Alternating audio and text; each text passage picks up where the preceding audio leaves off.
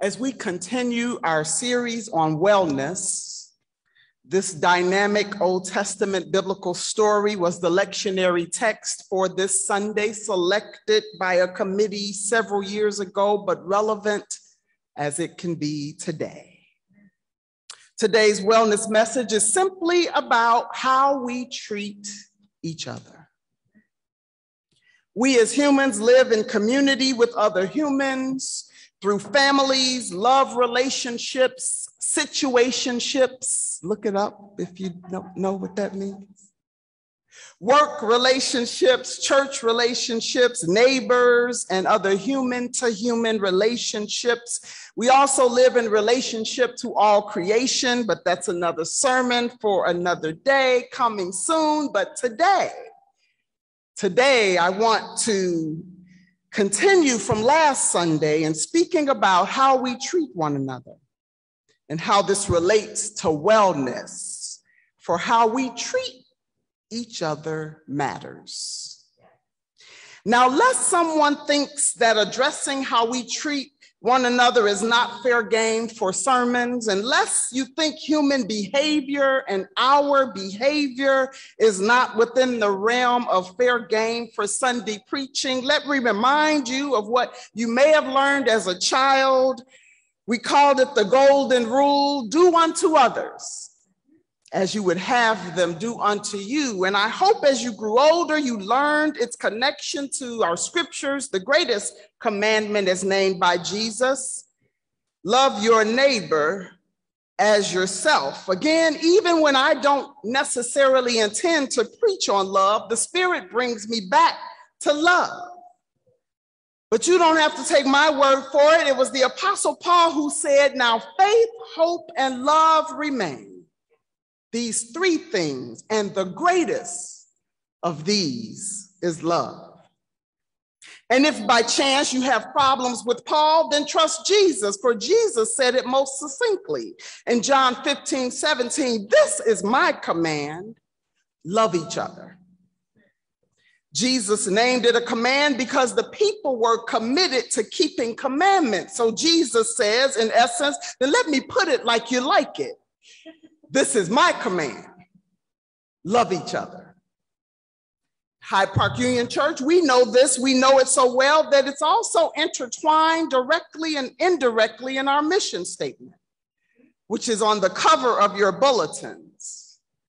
The mission statement of Hyde Park Union Church is to celebrate God's diversity among us through inclusive, open and affirming Christian fellowship and service, to welcome and honor each person through all stages of life, and to pursue God's justice in the world with the promise of joy, liberation, and love. So our parents taught us the golden rule. The Apostle Paul said it, Jesus commanded it, and as a church, we've missioned it. But how do we live it? Stay true to it, live by it. I've learned over my years that part of the process of learning to do anything is also learning what not to do. Our message title today, First, Do No Harm. Some of you may know this statement well. It is known as the Hippocratic Oath that some medical schools ask their students to take. According to an article from Harvard Health, these are the words of ancient Greek physician Hippocrates from one of his works titled, interestingly, Of the Epidemic. First, do no harm.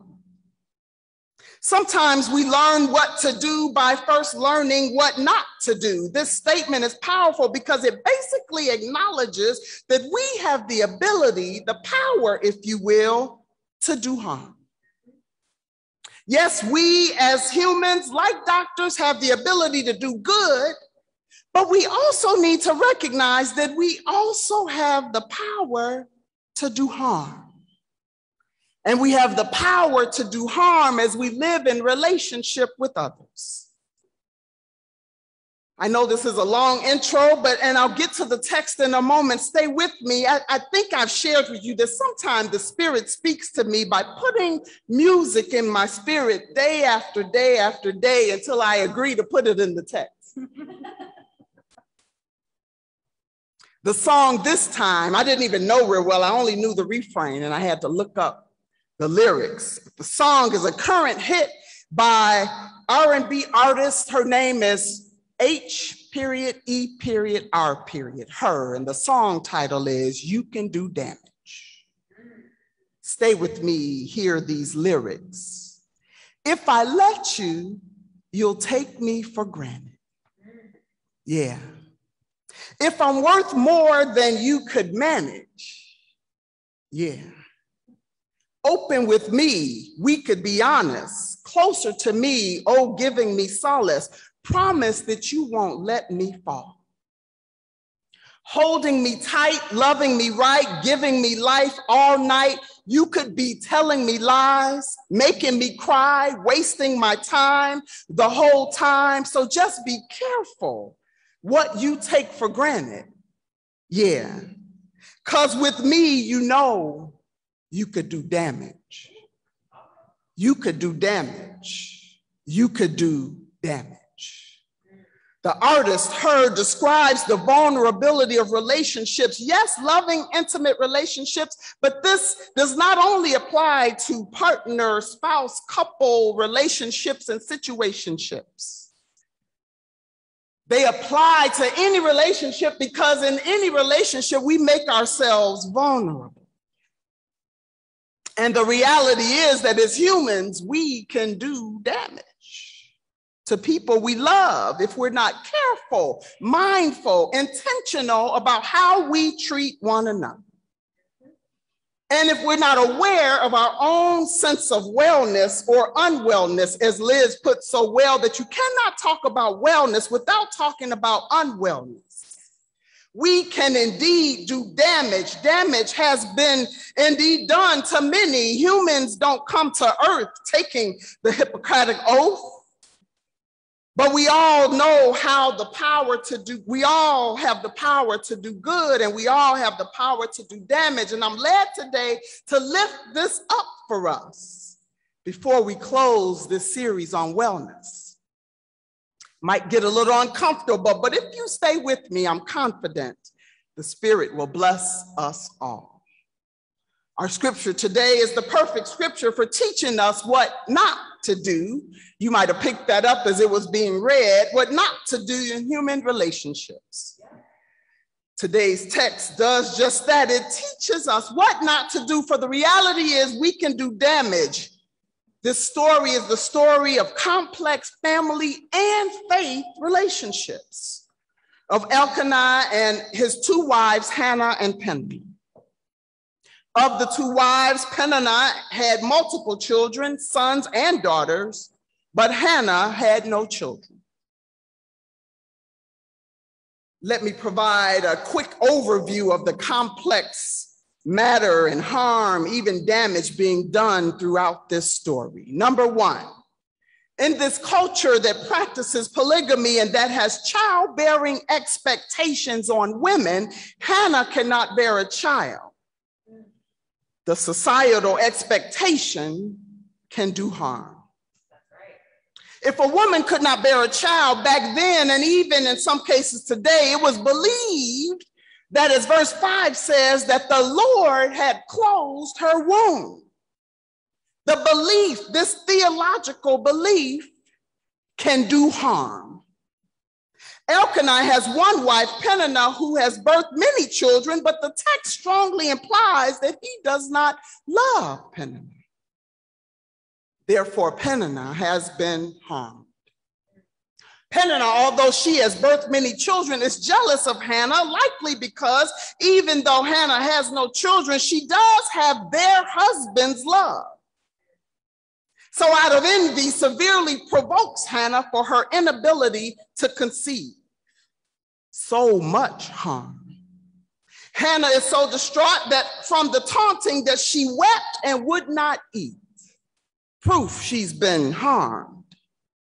Elkanah, experiencing his wife's, Hannah's, if I can call it, depression or her depressed state, says, Hannah, why do you weep? Why do you not eat? Why is your heart sad? Am I not more to you than 10 sons? Harm.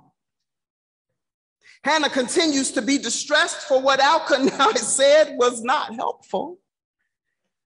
Instead, it was more harm. And I'm almost done, but not before the priest gets in on this. Hannah is weeping, praying silently, but her lips are moving. And because of this, the priest, Eli, thought she was drunk and says to poor Hannah, how long will you make a drunken spectacle of yourself? Put away your wine. He clearly did not know the Hippocratic oath, first do no harm.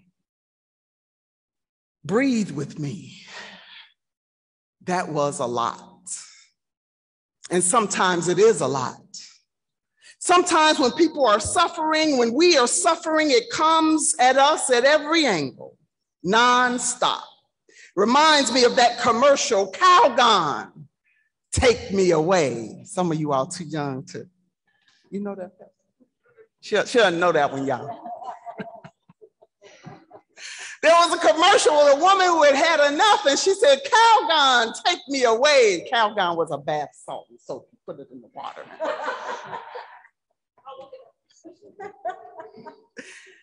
In all seriousness, life can be difficult. I remember when I did my field ed studies at Covenant United Church of Christ, Reverend Ozzie Smith Jr. is the pastor, Reverend Dr. Ozzie. And if I took nothing else, and I took much from that experience, but one thing I took was Reverend Ozzie often lifted up this reality that life can be hard. He had recently lost his wife by the time I came to serve there in my field education, and it was often a theme in his sermons. And I had never heard that from the pulpit, a minister acknowledging that life can be hard, but I'm here to tell us and know and acknowledge the truth that life can be difficult. Let us come to understand the power that we have to do harm. As Her says, we can do damage so much that we need to be intentional to first do no harm. So here are a few lessons from what not to do based on the scripture. First, let's be careful blaming things on God. Hannah had been unable to have children, and this was indeed the belief at the time that God had closed her womb. If women were suffering from infertility or for some reason a couple was unable to bear children, they believed, because they did not have the medical advances that we have today, that surely it must only be because God closed their womb. Can you imagine being a woman in a society that places value on you by your ability to bear children, and you've been unable to do so? And if that's not hard enough, you're made to believe that God did this to you? Can you imagine the pain of that thought process? Some of you can. I hear you saying, we do live in a society that strongly feels that way. We must be careful blaming things on God, because this can impact someone's faith life for the rest of their lives. And their faith lives may be the only thing that will help them survive. And the reality is that this thought that God closed the woman's womb was the only explanation back then, before medical advances, in this instance of fertility or infertility. But now doctors understand more about infertility, which partner needs the medical care and treatments that might help. So first, do no harm by not blaming things on God when you don't know clearly what you are talking about.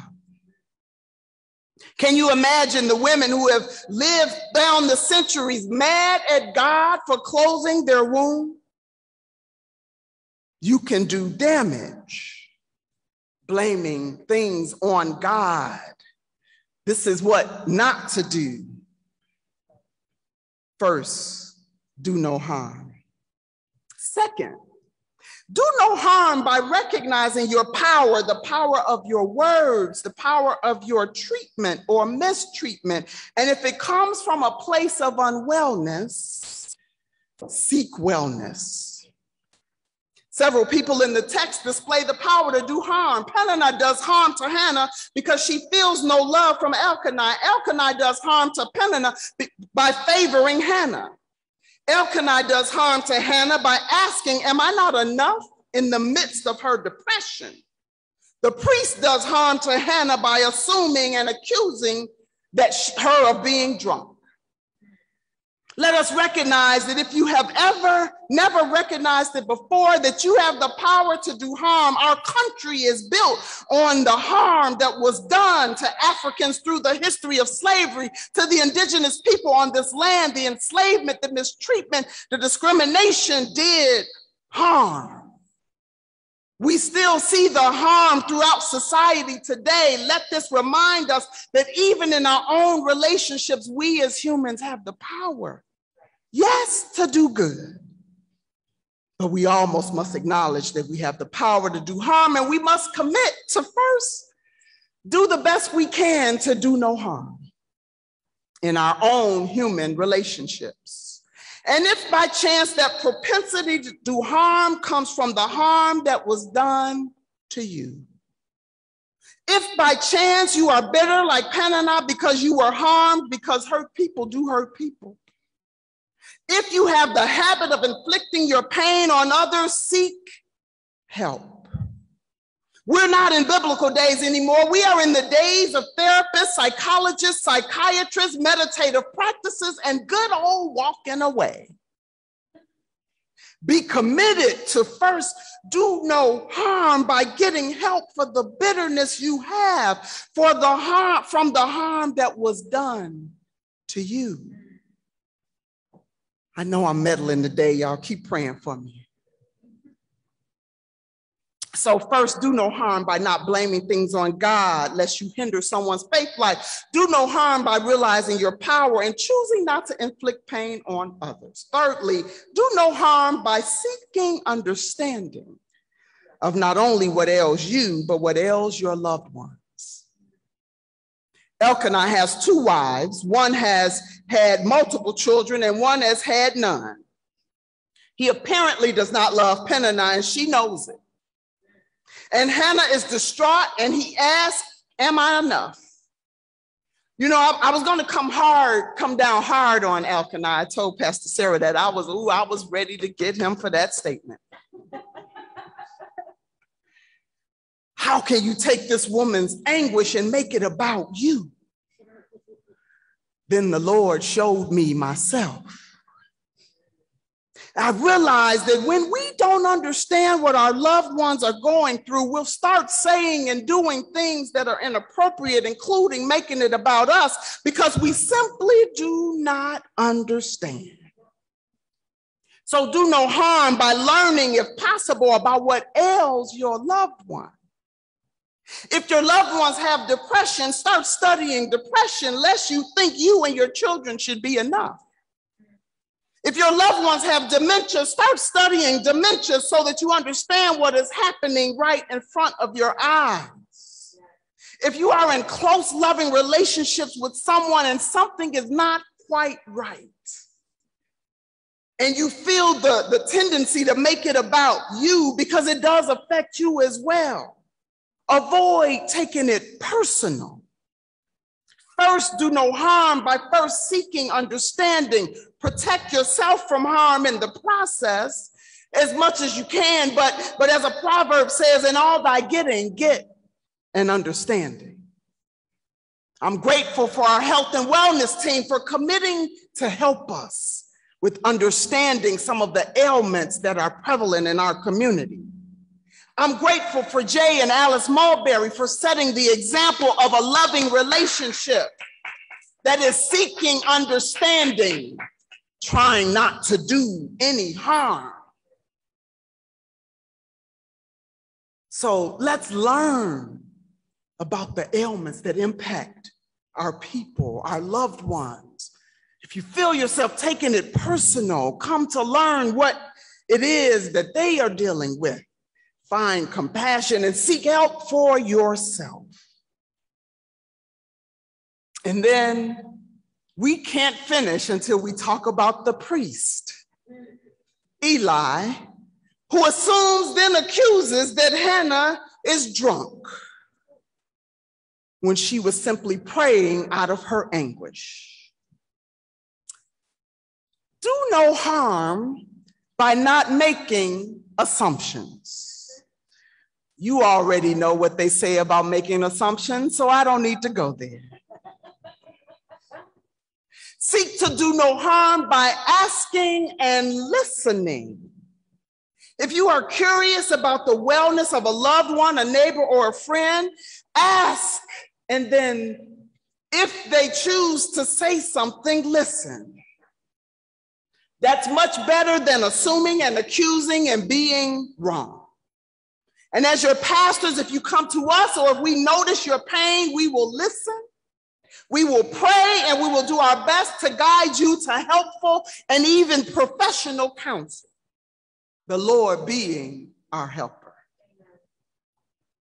And if by chance people with all the right intentions still do harm, even if your loved one says the wrong things, even if your neighbor treats you poorly, even if the church member gives you a strange look, and even if someone else does you harm, let me encourage you today that God has the last say-so. God is indeed able to do rightly by you. For God is love, and God is able, and God is real, and God is faithful. You see, with all the drama in the text, may I suggest that the first step to do no harm is among the last steps that Hannah took, and that was to pray. Listen to Hannah's prayer. "O Lord of hosts, if only you will look on the misery of your servant and remember me." And the Lord remembered Hannah, and she was ultimately able to give birth to Samuel. Not to put a pretty bow on the story, for every story does not end with a pretty bow. But what I know for sure is that God answers prayer. What I know for sure, and I encourage you today, is to trust God with your situation. For if you're like Peninnah and you're in a non-loving relationship, take it to the Lord in prayer. And if you're like Hannah and you're suffering a condition and you're getting it from every angle, take it to the Lord in prayer. And if you're like Elkanah, you're living with someone with a condition that you don't understand, take it to the Lord in prayer. And if you're like the priest Eli and you put your foot in your mouth, apologize and then take it to the Lord in prayer. And I just believe that we serve a God who answers prayer. I believe that God will answer and will lead you and guide you before you even realize that it's God. First, do no harm by being mindful of our power to do harm, careful with how we treat people, mindful of our own pain and seek help, careful about our assumptions. Listen and learn, and in all situations, seek God in prayer. God may not answer the way you want God to answer, but I just am led to trust God's answer more than I trust how I want God to answer. I leave you with this scripture: "For if my people who are called by my name would humble themselves and pray, seek my face," God says, "and turn from their wicked ways, then will we hear from heaven. God will forgive our sins, even towards one another. God will